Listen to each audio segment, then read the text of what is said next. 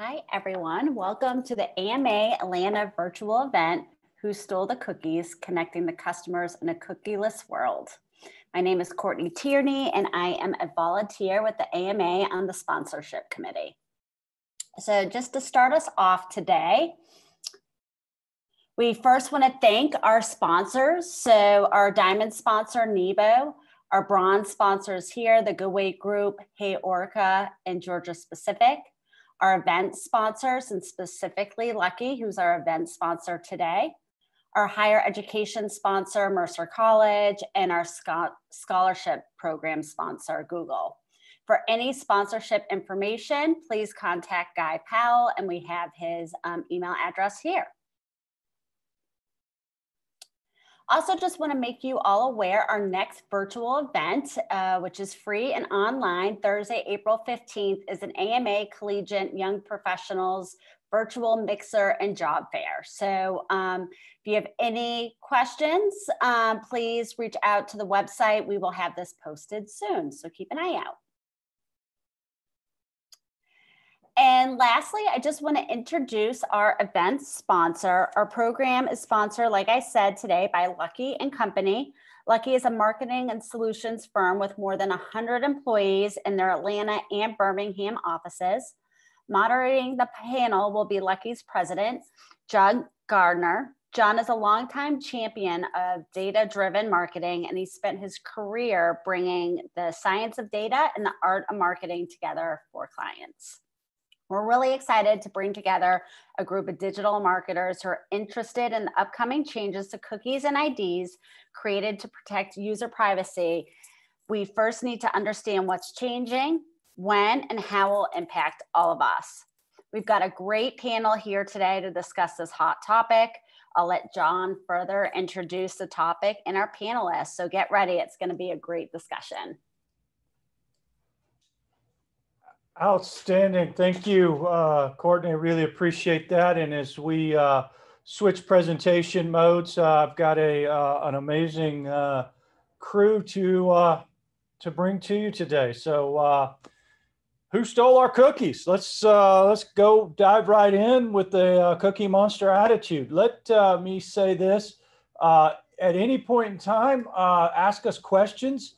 There is a Q&A feature that we would prefer you utilize that is on the top or bottom, but it says Q&A. There is a chat feature as well, but that is mainly to discuss what is occurring here. So Q&A us as much as you want, but we've got a locked and loaded pack of questions for you today. So as I get things going, I wanted to level set a little bit. Nothing like starting at the end. So my panel, amazing crew. I'm very excited to say that I know professionally all of these folks and can attest to their brilliance. Start with Alan McGee, who runs all the digital marketing technology at Church's. Alan is really a visionary when it comes to putting in this integration of technology analytics into play. So Alan, you want to give us 2 seconds and then we'll move on. Thanks, John. Yeah, good afternoon, everyone. Alan McGee, manage all things consumer facing that are digital for Church's Chicken. I've been there about 2.5 years, and this topic is something that we've been talking about really since the turn of the year. So I was excited when I got the call to join this group. Outstanding. And I think Alan, you'll love hearing his perspective, not just from Church's, but his background as well with Intercontinental Hotels and Moe's. Also from the Lucky team, a true visionary when it comes to the marketing technology side is Tunde Noibi. Tunde has an amazing background in most major marketing automation technology platforms, including Marketo and Salesforce, and he leads our vision here at Lucky. So Tunde, you want to introduce yourself? Yeah, thanks, John. I'm Tunde Noibi. I'm Lucky for about 2 years. For the past 2 years, I've been on a journey of trying to figure out how to get to the point of really focus on customer success and experiences using, the right data. Happy to be here. Let's go. All right. In the middle, bottom center, is Karen Reardon. Karen is, again, a visionary when it comes to the leadership on destination marketing. We met Karen when she ran the Williamsburg Convention Visitors Bureau, Chamber of Commerce, and all of this great background. But one of the things I love about Karen, she was also with Arnold. So she understands the challenges that us as on the partner delivery side agency have. Recently, she took over at Myrtle Beach right when COVID was hitting. And I've told Karen is that she's going to be responsible for, like Tunde, giving us the technology aspects of what's going to happen. I'm just kidding a little bit, Karen. So if you want to give us a hello. Very funny, John. Thank you.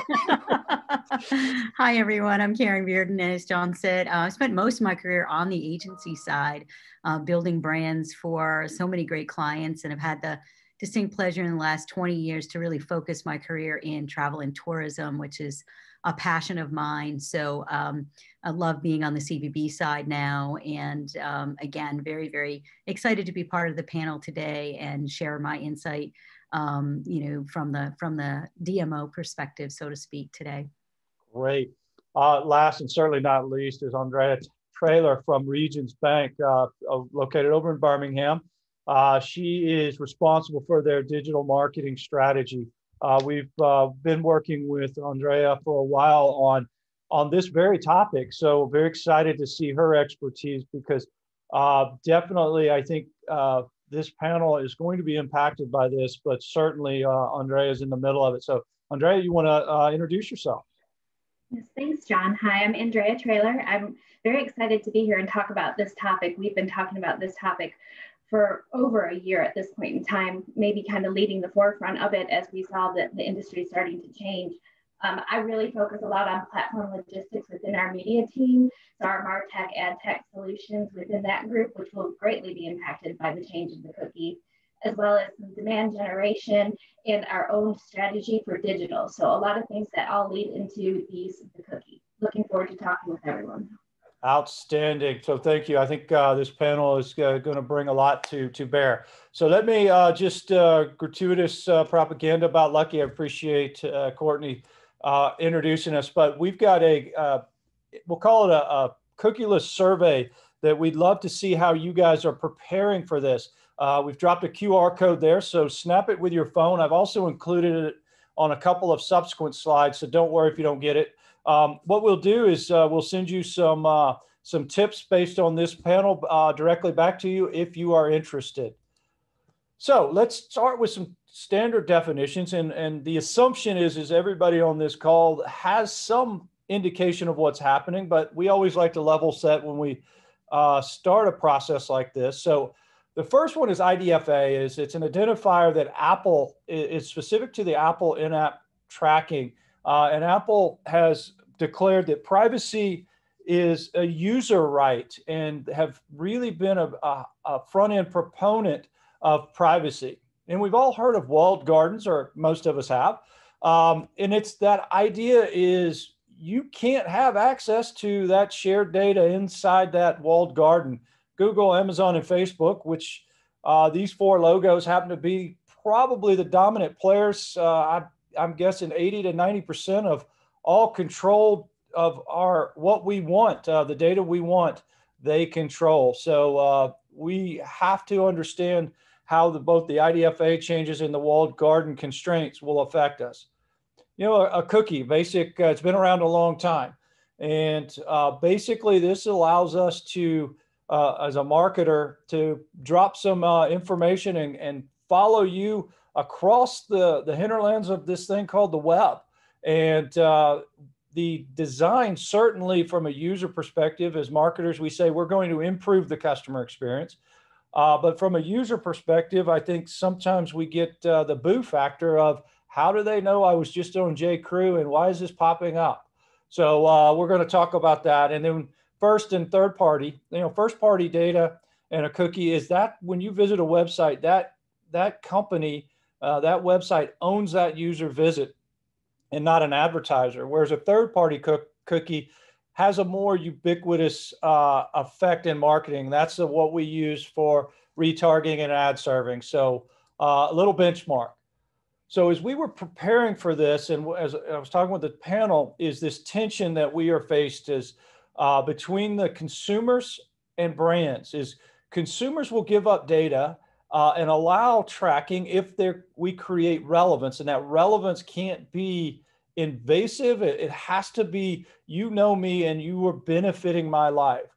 Whereas brands, we are very interested in transaction. And the more data we have, the better we can create that relevance, but at the same time, the better we can drive demand.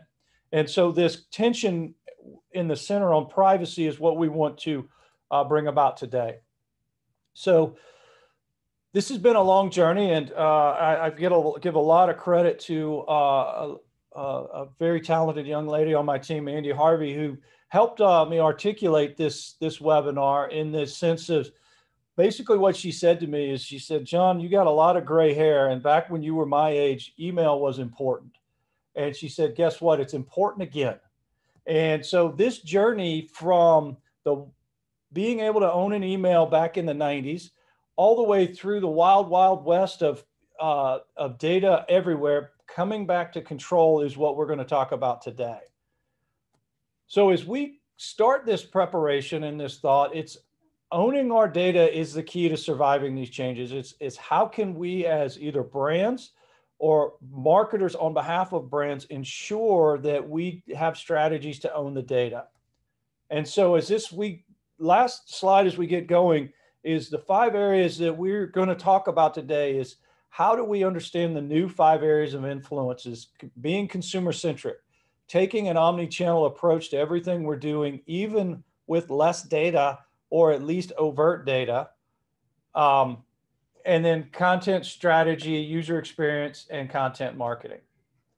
So with that, I'm going to stop my share and we're going to dive right in. So Tunde, I'm going to start with you. From a technical perspective, what are you recommending that we take into account? Are we talking about a whole new technical re-architecture, or can we use what we have? And how do things like blockchain and AI play into this new world for us? On mute. First, I would say, don't go build yet, right?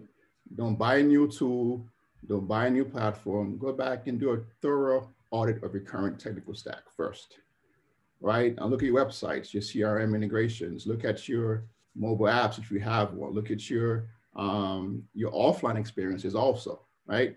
And when you do that, look at the user experience, but look deeper into the actual technical touch points. So for example, yes, I may have gotten the email from you. How did I get the email, right? Was it compliance to the new CCPA laws, right? When I got the website sign-up form, was it compliant? So go through the journey from a technical perspective across the entire UX experience, then assess that and then figure out, what do I have in front of me?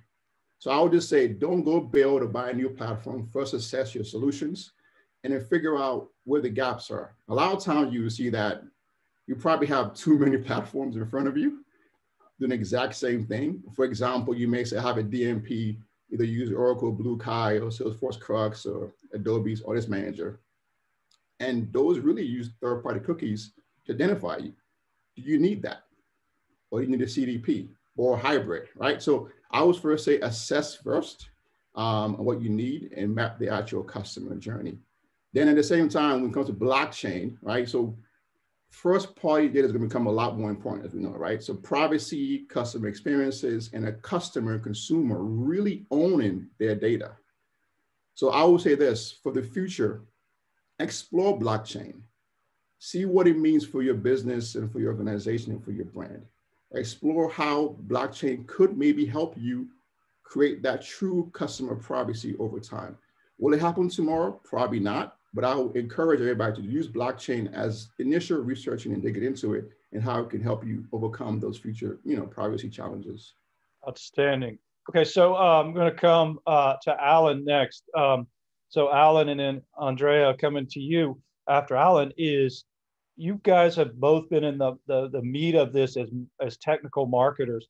What are you doing to prepare, and what advice can you give the rest of us to not be afraid or to be very afraid? Good question. I'll say we it's nothing to be afraid of, right? Our fate is in our own hands as marketers here. And it's also a good opportunity for us to reset in a lot of areas. So a lot of us are at brands or in organizations where there might be some poor data infrastructure, or might be some areas that you need to reset. And so this is giving us an opportunity to do some level setting in there. For instance, at churches, we have a mobile app, we have an email platform. They were two vastly different databases when I came in a couple years ago. But also we didn't have any transaction data. We didn't have any first party data. And so that was a big part of our journey, was how do we get first party data? And we spent most of last year standing up a customer database platform to be able to then actually pull that in and have a first party data platform that we can use for one, CRM, but the other for paid media, whether it's targeting, whether it's suppression, also just understanding that the impact of it. So we're not fully reliant on third parties for attribution. So I'd say, again, like what Tunde said, look and assess at what you have. And there might be some areas that need a reset. There might be some areas that just need a little enhancement. You might have really good data. And so that's the starting point. And then just starting to have this conversation. If you haven't been having this conversation, now is the time to start having it with your internal stakeholders, your agencies, your media partners, and just bring it top of mind, because it's going to be here before we know it. And it's something that it's going to take many steps to get to as it evolves almost on the weekly of what's going on in the space. Great. Andrea, when you think of picking up on what Tunde and Alan have said, how would you apply this to what you're doing at Regions? Yeah, well, I couldn't agree more with both Alan and Tunde. Reassess your tech stack, take a deep look. That's kind of what we're in the process of doing right now after we've gotten a better understanding. But don't do anything right away. Be flexible, because we are still learning. It is still evolving. It is still changing. As you saw, Google made the announcement last week that they're not going to allow the tracking within their platform. And so, that could change a tool that you may have been looking at using to now, okay, what am I going to do? Am I going to go heavier into more of the walled gardens? So that is something I definitely recommend. And it is also, again, a good time to streamline a lot of the things that you have. We as Regions alone do have platforms that do duplicative types of things. A lot of places have best-in-class solutions, and then they have other elements. And so sometimes you end up with a lot of pieces that overlap. Find your needs base, find the things that are the strongest to what you're trying to accomplish, but make sure it's based on needs, and you're not just getting a tool because it's another tool. Make sure it's meeting your needs and what you're trying to accomplish and how you're going to be able to understand these customers. As a financial institute, we're very lucky. We have a lot of first-party data, right? That is a very heavy game that we play today, and I think although we're not perfect, we do it fairly well. We do a lot of owned, so people we know within our site, coming into our authenticated spaces. We use it for suppression. A lot of things that Alan spoke about. I think our big focus is on how do we prospect, right? And so understanding that need of prospecting of customers for us is going to be really big. And without that cookie, that does change our tech stack. We do use Adobe Audience Manager at Regions as a DMP, and it is built off of cookies, right? So how do we evolve that to help us find those customers that we're looking to get, which will then again rely a lot on that first party data, because you can do lookalikes and stuff. But I think the industry as a whole is going to take a step back and be a little bit more contextual data and not necessarily refined data, so that your targetings may take a step back to how you did it. But that leaves a great opportunity to look at your creative. Like our creative agency was Lucky. For digital banking or digital marketing is a great opportunity to help us get to the point where we are bringing people back to our site to get that first party data and enrich it even more. Great.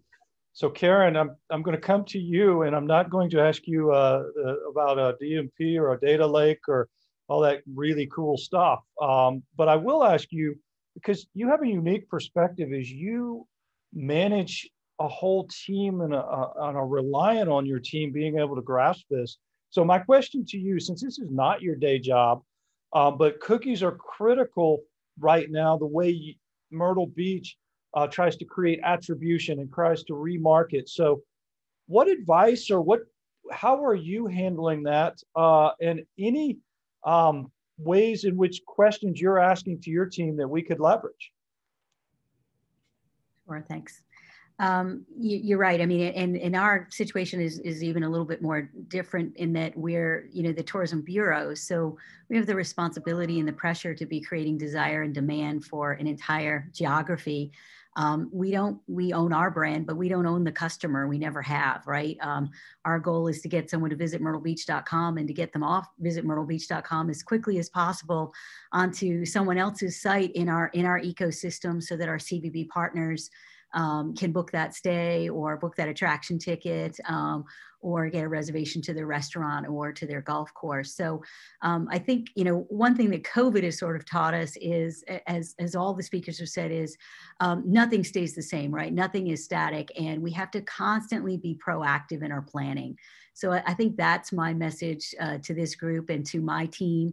Our model is such that we're a very lean and mean marketing team. As you know, John, we rely very heavily on our agency partners. They are the extension of what we do.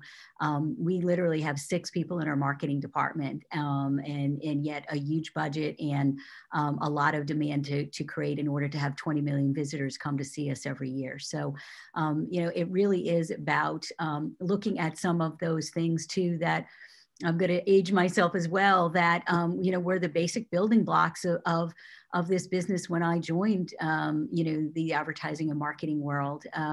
I had the good fortune of starting in a direct marketing agency, and at the time was groaning about it and wanted to, work on the next sexy Nike Just Do It campaign. But what's been really great about that is, again, going back to CRM, going back to email, going back to our website. Right now, we also have a lot of brand affinity co-op programs that we do, and we're constantly collecting new email addresses because of that. But we probably haven't been putting that to its maximum of use because we were, frankly, so spoiled and taking advantage of everything that we had in a cookie world. So I think that it's going to mean for us being proactive, but also going back to some of those building blocks and looking at things that are in our own that we control now, that are own assets, and using some of them more strategically and not taking them for granted anymore. So that's kind of how I'm thinking about it at a high level, 50,000 foot level. That's outstanding. So Alan, you have a unique perspective, having been at Intercontinental Hotels and understanding the travel side, but now in the QSR space. So as you think about how customers are going to be affected, how do we enhance the customer experience when we can't create it as direct relevance without them knowing? Yeah, I think that it comes down to and the contextual nature of it. And Andrea talked about this a little bit before, is how you bring that to life creatively, whether it's a lot of A/B testing in your creative, it's around really getting smart in your messaging. I still think a lot of us out here in the industry from the brand side are still very much in a batch and blast creative approach and overall marketing strategy. And the more that we can try to shift from kind of one to all to one to few, even if it's, hey, this is the context and this is the segment that I'm going after, even though it's probably going to be targeted vastly different, but I'm doing very specific creative, different call to actions to it. Maybe there's different targeting parameters around the how, what, when, and where. That's the stuff that gets closer to that personalization that then does lead to more attribution. And for us in the restaurant industry, it's very similar to Karen. My goal is to drive them through to a landing page, to a restaurant location page, get them the information that they need, and then get them to a restaurant. I want them to be clicking on directions, showing up in a drive-through, or placing a delivery order at our restaurant. And so it's how fast can I get them through the funnel to get there? And then, but the hardest part, like you're saying, is that acquisition side of how do I target them at the right time with something that's personal and relevant and creative enough to get them to kind of jump over that hurdle. And then we start to move into how do we make them loyal? So in a roundabout way, that's a lot of what we're talking about, is kind of the both sides of it, the technical side, and also just really that brand marketing side of a rethink about how we've been doing stuff. That's great. So Andrea, I'm going to pick up on Alan. So Alan has a very quick top of the funnel to bottom of the funnel. I can target and go to churches in the next hour. Where in banking and at Regions, I don't need a checking account every day, every month, but I have products and services that I need to create awareness for. So how does that differential and lifetime impact of products and services and solutions from Regions, how can we turn this cookieless world into a positive or not become just crippled by it? Good question. Definitely one that we're still trying to figure out, but things that we can do is definitely, again, going back to the contextual, the interactiveness within the creative that is developed for that, to then bring them back to the site where that we can get to know them a little bit better. There's this new kind of terminology that I've learned about recently. Others may know it more, but it's zero-party data. Which I think is going to be a key thing, where you can then get the customer to basically progressive profiling in a way of a customer coming in, or you can get them to give you snippets of information. Again, you don't want to give a customer or a prospect a lengthy questionnaire to turn around and respond. They'll give you snippets of data as relevant as they feel to help you to kind of opt in to help you give them a better experience. And so I think there's a lot of opportunity within that aspect of getting them back to where your first party data, and then you can get information and build that kind of prospecting base, but also the ability to capture that information so that you can then reach out to them in the other avenues, right? That omni-channel approach more. So we're very heavy on our own properties. You come in, anything we know about you that we can use. We have authenticated spaces, so it kind of tells us who you are. We can put things into the first party cookie, because as we know, the first party cookie will remain, as you discussed, and use that information to bring that personalization and then help show them that the needs base, or how we can differentiate this information to the customer to make them consider Regions as a opportunity to either bring their banking relationship or enhance the relationship they already have with us today. That's okay. So Tunde, I'm coming to you and picking up on Alan and Andrea. Obviously, technology is at a backbone, and Alan mentioned going from one to all, one to few, and hopefully we got to get to one to one. So what are the steps from a technology perspective to support the marketers? I think the step is to have a North Star first. I mean, I think you have to think about your own channels, right? Your website, your social, and your email, right? And we all kind of forgot about the whole integrated experience between the website, email, and social. So if I get an email today with a certain content and creative, let that follow through in social, follow through in the website, right? Be more personalized. So if you think about the scripting you can do, the really cool thing you do with your own websites, you can be very targeted, very personalized, but the key thing is the North Star of having an integrated experience from web to email to social, and then back to your internal CRM and customer service that your customer service people actually deliver to your consumers, right? So that's the important thing, is using the right tools in place to do that. So like, for example, a website, if I get an email today saying, hey, welcome today to Church's Chicken, right? Now, I live in Suwanee. That website should then take me to a page. I should say, hey, oh, by the way, you're in Suwanee. Here's your locations. So keep that integrated flow at the forefront and get your developers and engineers to tackle that problem first to create that experience. So Karen, when you listen to kind of these great experts, and I know you'd love to have all three of them on your team solutioning this, is there anything that as you listen or have prepped for this that would change the way you challenge the way your teams work across media, content, creative, and technology, or the way your agency teams would work together? Yeah, I think absolutely. I mean, that's something we've been looking at already.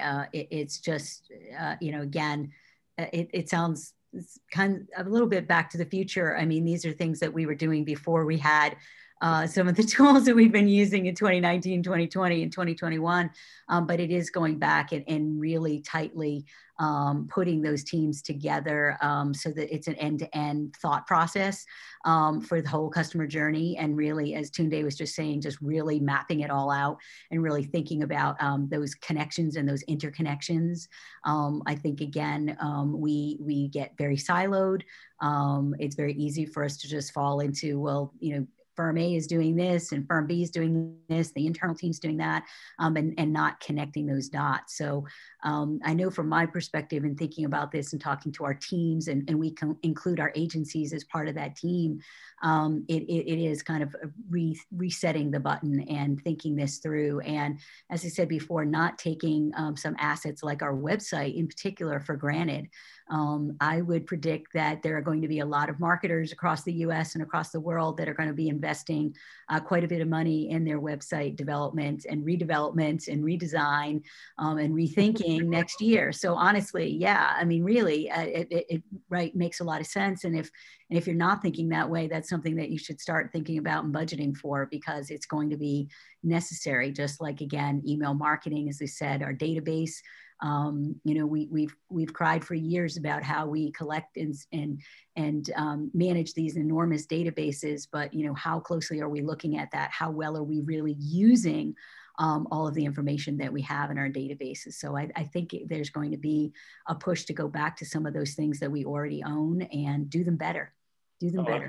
That's great. So Alan, I'm coming to you. This kind of similar question is, as you challenge your internal and agency teams, how do you see media content technology and analytics having to work more closely or do that?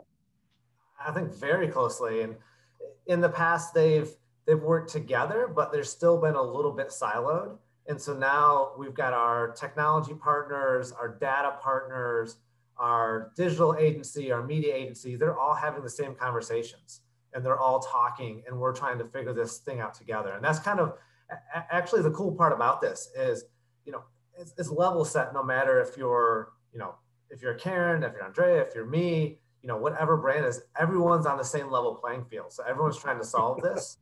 And most agencies and partners want to dig in and figure out some solutions. So everyone's kind of playing, very nicely in the sandbox, and everyone wants to figure out a winning strategy coming out of this. And so, yeah, it's been great to see collaboration from all of our partners and trying to pull their different thinking and their different approaches and saying, how do we do this? Here's one approach versus another. This is what we should be thinking about testing and when, how, and where this year to get us ready. So yeah, it's been encouraging. I love this feeling. It's one of the few times where we actually get to level set as a marketer across to everybody, especially churches as a mid-sized competitor with some of our big competition who has more dollars and more resources. And hey, we're level setting with them now. That's great. So let me, Andrea, I'm coming to you next, but I want to encourage everybody to ask questions through the Q&A button on the Zoom link. We've got a couple queued up that I will go to next, but Andrea, I want to ask you the same thing of integration across within the departments at Regions, because Regions of all of the folks on this panel is by far has the most siloed departments, but you also have the most agency partners. So what are you seeing, and how are you trying to herd the cats? I think that's an ongoing struggle that we have regularly of herding cats, because everyone has great ideas and they want to bring their great ideas to life. But it's making sure that we all vet the great ideas together and make sure that it is something that can be implemented and really reaches the goal. So we do have an agency integration team that does work together at Regions. It brings all of our agency partners together. And in these, the intent is to make sure that they're talking about these types of things in addition to how we're going to move and how we're going to reach that common goal, right? Regions' goal with our agency partners is how do we deepen our relationships and how do we bring new customers, right, to the bank? And so it's a task that we can't take on by ourselves. We are a bit of a smaller marketing team compared to some, and we do have, as you said, a heavy reliance on our agency partners. So we bring together our EM, our EMDM, our digital creative, as well as our, you guys are our creative team for both digital and brand. And then we also bring in our media agencies, and we all rely on them to work cohesively together to get us to where we need to go as a common goal. One thing I will say is technology is ever changing, and we are running several tests right now. As I spoke earlier, prospecting is a big thing for us, right?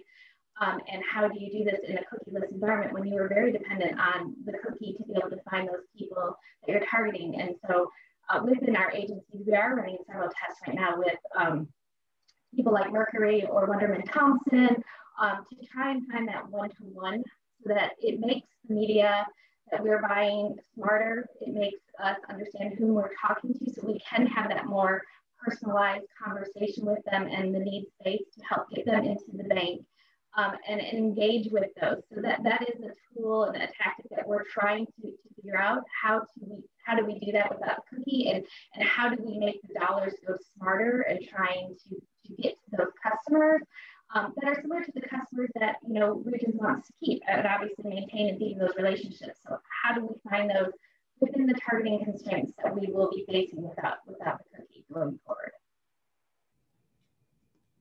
Okay. What I want to ask, or what I want to go to now is some panel questions. Is from Guy Powell, who I think leads our group here, is very interesting. He said, what can we expect the impact of cookieless world to be on marketing ROI for digital channels? Tunde, why don't you start, and then we'll go around the room. I think the impact will be well received. I feel like when you get more targeted to your customer base and consumer base, you will see an increased ROI on your marketing spend compared to having to batch and blast to everybody. I think when you're more targeted, you'll get a higher ROI back on that customer spend you did. So, Alan, what do you think? Yeah, I agree. I think in the long run, more targeted will give us a better ROI. I think we are going to see a dip, whether it comes first quarter, first 6 months of next year, as a lot of stuff kind of gets sorted out, and we're probably going to see some lower performance, and that's something to level set in. And I'm kind of a realist, and it's like, hey, we're probably going to see a dip for a little while, and then we're going to figure some stuff out, and then it's going to get back to being really efficient, especially as the whole industry goes through it together. So that's my prediction. But I think we'll get back to really high efficiency pretty quickly. Great. Karen, I know media attribution and ROI is critical for what you do. Have you gotten a sense of how that will affect how you measure things, or are you still trying to figure it out? I tend to agree with Alan. I think we're going to have some heartburn initially in the tourism industry. I think that, and again, a lot of that is because of the interrelationship between ourselves and our CVB partners. Right now, they expect so much from us, and they are so used to being able to pinpoint exactly what we're doing and what we're delivering for them. And I think as we go through this level set, it's going to be about managing some of their expectations. Mm-hmm. I think, the road we've been on already last year through COVID and this year has been much more focused on efficiency and on lifetime value and on length of stay and other tourism business metrics, and not as much on some of the marketing metrics in the past that they may have been consumed with. So I think that's important. So it is going to be a shift, but I tend to think that initially there's going to be some folks that think that the sky is fallen, and we're going to have to manage through that. We're going to have to set expectations. Right. Andrea, what do you think as it relates to attribution and measurement? Yeah, I couldn't agree more with the group here, especially within the digital environment space, because you're going to have a hard time being able to be as efficient, because transferring that data between cross platforms is going to be a lot more challenging without the cookie being present. And in addition, the more premium platforms in the direct buying, potentially your costs for those premium placements and stuff in those channels for the areas that you're looking to talk to, I could see that the cost becoming a little bit more expensive. So that's going to have an impact. And so you're going to see that potentially happen, but with the hopes that what Tunde had to say is it's going to be smarter, it's going to be more refined, and that you will have better response because you're also respecting the privacy. This is what the customers are saying they want. And so by doing this, you hopefully will get the engagement that you're looking for. But I do see that we will take potentially a step back, maybe looking at last click attribution, potentially, reverting back to that. But I think it will set itself out after a while and we get into a more stable place. So Tunde, coming back to you a little bit on data integration is, back in the day, I sound like walking uphill both ways to school in the snow. But we relied very heavily on almost manual data association with point of sale data and creating proxies. So is there a way technically that we can not make that process so manual, quasi-manual, or are there solutions out there that can get us away from just, as Andrea was talking, last click attribution? Yeah, I mean, I think, what I consider next generation platforms are building with the API first mindset. So allow you to have better integrations with different platforms and systems so you don't have to do any manual data inputs or manipulation.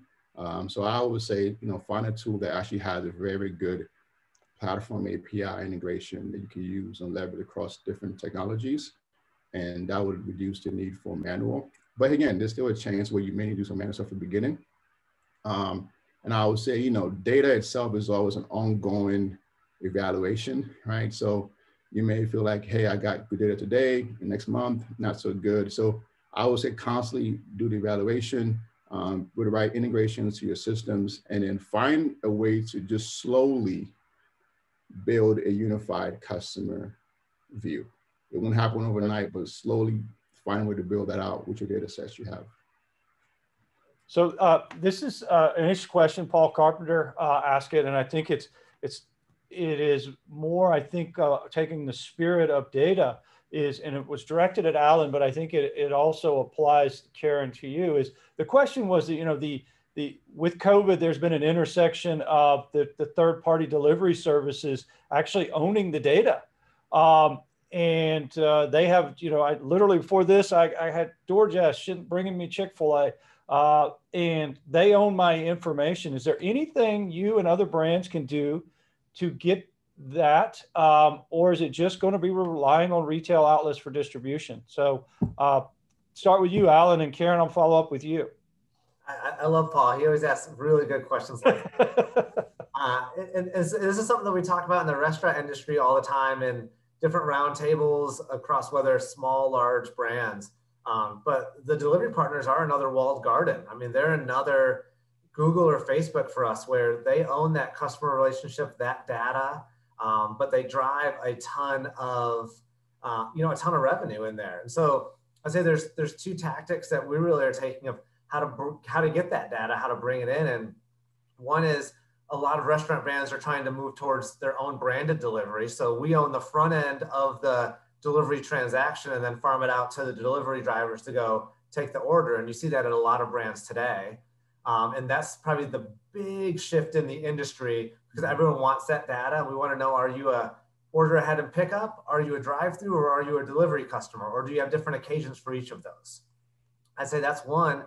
And the other part is just really a rethink from a restaurant marketer's perspective in shifting to channel marketing. And it's not a lot about how we've marketed historically. We really haven't thought about channels, but the delivery partners really open this up, and they have their own media, which I will say is, if you ever see any of these media rates and to get advertising inside of DoorDash or Uber, it will shock you how much it costs to get a banner placement in there, even if it's targeted. And so, they're opening themselves up as really another media outlet and a CRM addition. And so it's a little bit of thinking about how much of that business do you want? What's your ROI? How do you invest in that? And so it's all evolving. And just like with cookies, as we're talking about, with those partners, it's changing literally every 3 months, what they're offering, how you can partner, how you can market, what data is available. So hopefully in a future state, we'll be able to get all that. But, in the restaurant space, we're all kind of playing a little bit of this game back and forth with them a little right now. Right. So Karen, you're in market, people own the data. How is this applicable to you? Well, I think actually we have a huge advantage being a destination marketing organization because, again, our partners are paying us dues to be a part of our organization, and we already have a symbiotic relationship with them, right? We're doing a lot to drive demand for the entire area, and then they're picking up the baton and taking it home to their hotel, their restaurant, their golf course, their attraction, their retail store. And so we're already in relationship with them and doing things, as Lucky can attest. Our team we're already doing things in which they trust us. So they're actually sharing anonymized data back to us so that we can be building great personas and we can really understand who's coming to the destination in July versus who's coming in October. And, so that we can continue to refine our marketing. So they rely on us for a lot of things, but we rely on them also for what they can share with us, in this kind of system. So it's not as competitive because we're all in the ecosystem trying to make Myrtle Beach, more successful than Daytona Beach or Virginia Beach or some other place. So I think that is an advantage, but, that has been challenging as we've been doing some data projects together just in the last year, signing on some new technology partners so that we can track, for instance, occupancy and ADR. There's been the trust issue. There's been the privacy issue between partners, right? And getting people over the hurdle so that then we can work together and get some information and data back from them that will make us do a better job or help us do a better job on their behalf. So it's a little bit different, I think, in that DMO space. But clearly our partners are dealing with the very same things that Alan's talking about. If they're a Marriott, if they're a Church's Chicken, whoever they are in our system and they're part of us, they're having to deal with the specifics of who owns that last quarter mile to the door, right? In terms of delivery services. So it's definitely challenging, but again, it's about going back to something really old fashioned in marketing, which is relationship building and creating that trust and understanding about how we are codependent. And if we work well together, we can lift everybody's profit margins doing it that way. But it's definitely kind of a new way for us to be thinking about it. Great. Okay, so I've got a couple, and we've got about 5 minutes, so I want to kind of rapid fire. And this is an interesting question for this panel.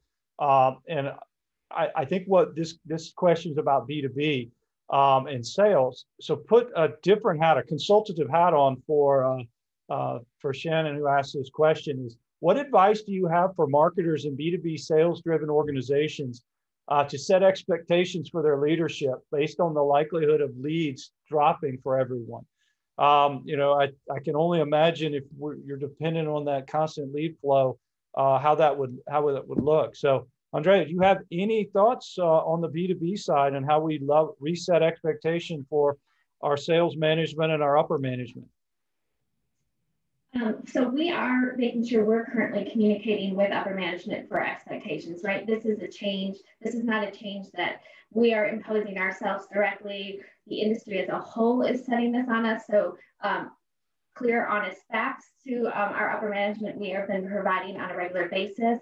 But also I would suggest looking at new ways, turn your chair around to the table and look at it differently and find out different opportunities where you could potentially get additional leads, partner with someone who then maybe you can do some webinars or something similar to this to help educate people, but then that also gives you leads, right? It's a lead generation tool to help you find new ways. Again, it's that kind of that progressive profiling that you can get where people will give email addresses or contact information to you so that you can then help reach back out to them because there's a heavy intent, in my opinion. If someone is willing to give you that information and come and learn about some information, they trust you, you potentially have information that they are looking to get, and then that's a way that they can help you build partnerships, relationships, and potentially get additional leads. Great. Anyone else want to jump in on the B2B question? I just agree with Andrea. I think that one of the things that we found to be really successful in the last couple of years is again, co-branding opportunities where we can get two brands that really have a great fit and again, are going after the same target profile and find ways to work together and generate some new leads. And I guess the last thing I would just say too is in setting those expectations for upper management, it's not always about quantity. It is about quality. I know that sounds, again, really trite, but again, judge us on, our throughput and what we're able to achieve, and not just looking at sort of, a number and saying, oh my gosh, your lead flow is dropped 15%. You're not doing something well. So, I think Andrea is right. Saying that up front and setting those clear, honest expectations is going to be very wise for people to do sooner rather than later. Tunde, anything you'd like to add to that one? No, I think, Karen and Andrea answered it perfectly. Perfect. All right, this is a great question from an anonymous attendee. With cookies depreciating over time, how important would you say branding is for an overall business and marketing strategy? Alan, you want to kick us off? I think it's super important. Probably getting more and more important, especially as we start to shift to more contextual marketing. And so, I think there's a re-emphasis on understanding your brand and what it means and how that brand communicates to that need for your target. Great. Andrea? Yeah, I couldn't agree more. I think branding is going to have a swing back to becoming even more relevant, to kind of play off of what Karen spoke about in a previous comment about that trust. That brand is recognized and it builds that trust, which trust, I believe, is everything, especially as we're talking about the digital space, right? If you can build that trust, then they're going to come to you and look to you. And they can also do referrals. So it's another lead build on top of that by having that quality brand that is portrayed over and over again and recognizable, it's going to build that trust and help generate sales and leads. And Karen? Well, despite starting in direct marketing, I'll have to sort of betray my true love, which is being a classical brand marketer.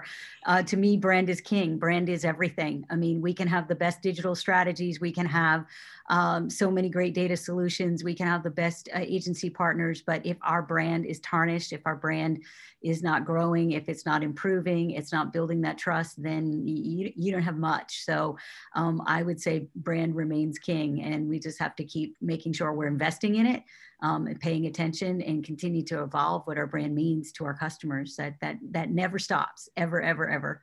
That's awesome. Okay, so the last question, really, I think it's a really good one. Take off your business hat and put on you as a consumer. What do you think about these changes? Tunde? I think it's great, actually. I feel like as a consumer, I have some level of control. I feel like I can decide what I want to receive, what I want to hear, and I can really show my love for my brands that I actually like. And I get stalked across the internet for brands that I don't like. So I think as a consumer, I'm very happy about it and I can get more relevant communications. Andrea? I couldn't agree more. I definitely think it's needed. Some of the targeting, because I've been out on a site looking at something and then my daughter goes on it because my IP is being targeted and she's, seeing places I've gone to buy Christmas presents for her and stuff like that. It kind of gives that ownership, like Tunde said, back to me, but it helps kind of maybe put some controls in place so it's not over inundating, because it's kind of gotten to that way, I think, a little bit with all the devices and all the technology and all the ways you're tracking people.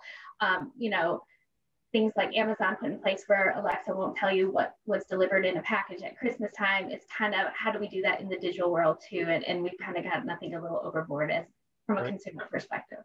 Karen, then Alan will bring us home.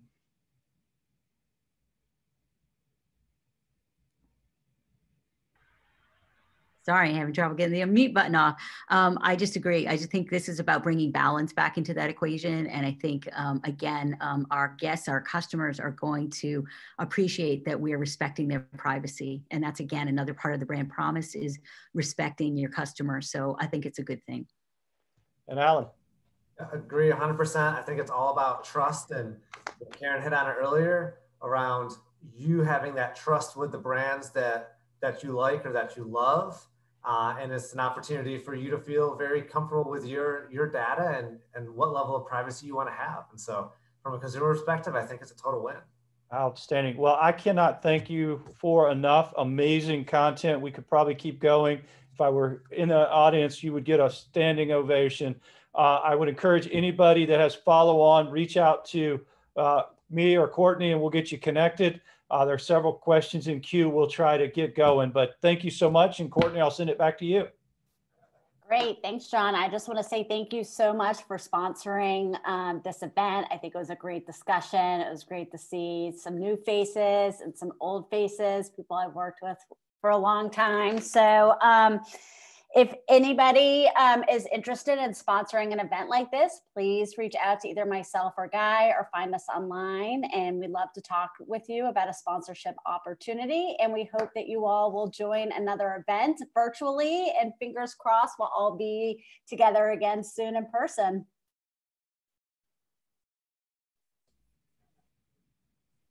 Well, thanks, everyone. Thank you. Thanks, everyone. Have a great day. Yes, thank you. Take care.